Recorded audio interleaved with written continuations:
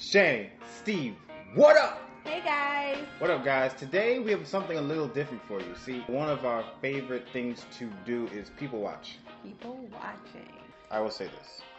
We're ninjas. When it comes to snooping on other people's conversations, we are ninjas. We are ninjas. You won't know that we're listening to you. You won't know that we're talking about you right now. We are 3 feet away from you. We're good at it. We pretend that we're talking about something else. We laugh. Ha ha ha ha ha. Big laughs about you. And you are 3 feet away. And you will not know. Why? Because we are ninjas. We see people do weird things. And one of the most interesting things is couples. Seeing couples. And today we saw a couple. Right? So story time. Story time. But before I get into the story, make sure you like, comment, share, subscribe, and hit the bell. Please hit the bell. Don't wow and not hit the bell. You gotta hit the bell. You gotta hit the bell. So we went to this restaurant for brunch or breakfast or whatever. In LA, sometimes the tables are really close together, so it's almost like you're sitting next to each other, but you're really not. Yeah, we were like 2 feet away from this couple. Yeah. And he just was talking. And then he talks in this voice.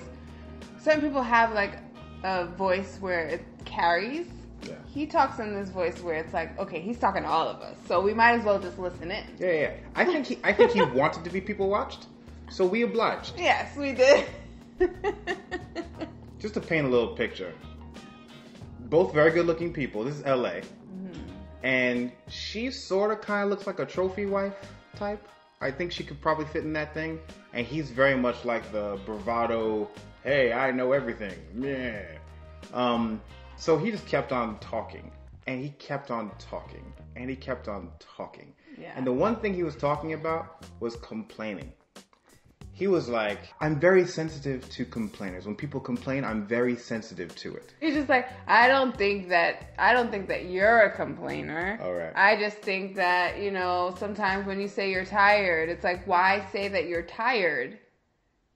Why not just not be tired? That was what caught me. Yeah. I was like, Ming! Yeah. And the girl at this time, she really isn't saying it much, but she's saying like, well, if my back hurts, my back hurts. Right. I don't know what to do about that. Like, Right. Do you not want me to say that? Right. And it seemed like they had been dating for a little bit. I would say they were dating for no more than 3 months. Yeah. He was on this like, I am trying to do great with my life and you should learn everything that you can from me. Here's the thing with this guy. This guy, and this is going to sound weird, I think he's the kind of guy who can only, and this is of course generalizing, sorry, I'm sweating like a race car. I don't know why I sweat so much. He's the kind of guy who can only date a woman like her. If that sounds wrong. Because a woman who's like, dude, shut up. They're not gonna, like, you couldn't date a guy like that in any kind of way, shape, or form. Mm-mm. So this is a couple things we learned from this guy and from this relationship. Now, we will say this. We will preface this by saying this. We are totally judging a book by its cover. Totally. We could be totally wrong. We could be off base. And that's lesson number 1. Don't judge a book by its cover, please. Do not, when you're people watching, you have to understand you are judging a book by its cover. Mm-hmm. But in life, do it less. Yeah. Lesson number 1. Lesson number 1. We don't talk about people all the time. No. But we be judging. But we know we're judging, and we understand that it's a judgment, and it's not necessarily true. Yeah. Well, we're just trying to get lessons from relationships like that. Yeah. So whatever his cover was, we saw that cover and said, what can we learn from that? Right. What's lesson number 2, Baby Cakes? All right, lesson number 2. When you have to talk so much about being deep, then you're probably not deep. I had some similarities to this when I was in my early 20s, and maybe mid-20s, where I would think, whatever, man. You did. I would think I was super deep, and I would just have these really in-depth things.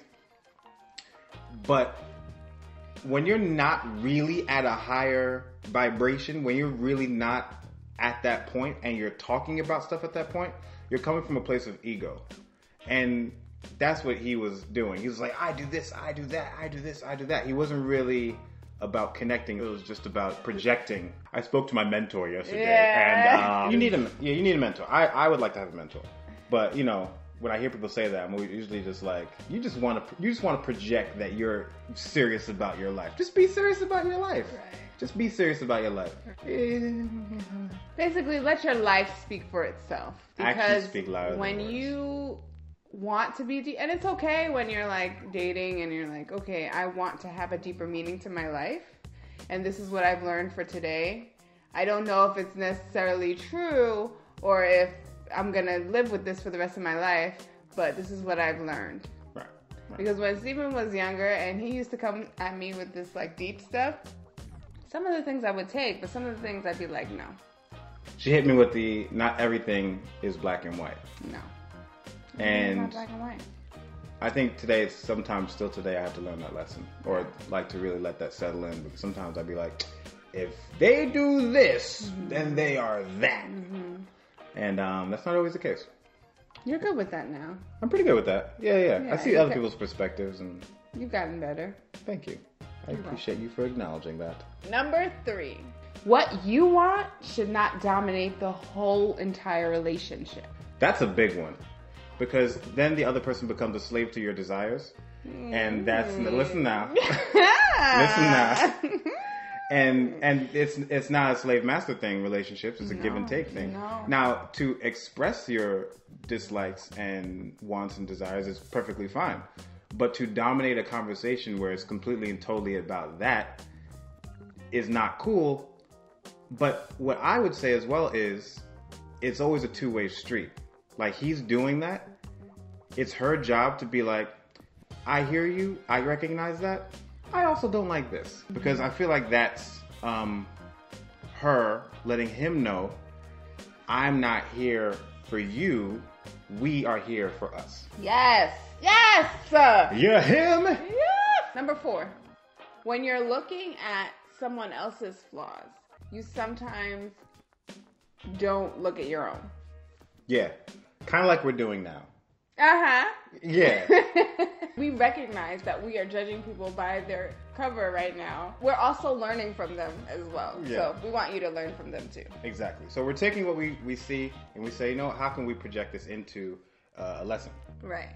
And I feel like it was constant. It was constant, like what I don't like, what I try to do, what you shouldn't do. Like, it was never like, so what don't you like? What do you think that I shouldn't do? Yeah. Like, what would bother you? Like, there was none of that. Yeah. It was all about what he wanted and what he thought should happen. Yeah, I didn't know what her voice sounded like. No. Yeah. But he's like so stuck on his higher way of being that he's not realizing he's being insensitive. Mm-hmm. And complaining for the sake of complaining, yeah, it can cut down your spiritual life and all that stuff. But you complaining about it is not exactly a thing. What's 5? So number 5. So something that I noticed was that she kept looking over at our table, like to see if we're listening. Yeah. When you're self-conscious about what your partner is saying out loud, then you need to take a look at if you're self-conscious because they're saying it too loud, or because you don't believe what they're saying. Yeah. Or you don't have confidence in your person. Like you're embarrassed by your person. Yeah. That's a big one. That's a big one. You're embarrassed about your person because of how they talk, or how their energy that they give off, or even their looks, unfortunately. You gotta reevaluate. Mm-hmm. You gotta reevaluate why you feel the way you feel. Right. And it's not embarrassment like, oh my God, he's gonna go ahead and like just try to be funny. Like, that's a different kind of embarrassment, because sometimes people are like, oh, he's so cute, or he's so sweet, or he's just being fun. Yeah. It's a different kind of embarrassment than when somebody's saying something and you're like, yeah, you know? Yeah. Mm-hmm. So be aware of that. Yeah. But anyway, that is our edition of People Watching. People Watching What We Love to Do. Yeah. That was sexy. That was sexy. Listen, we have to cut these cameras off, girl.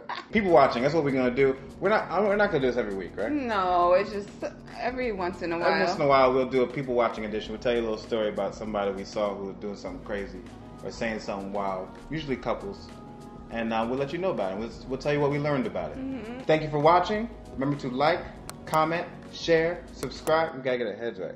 Forget. Remember to like, comment, share, subscribe. Shanny, Steve, we out!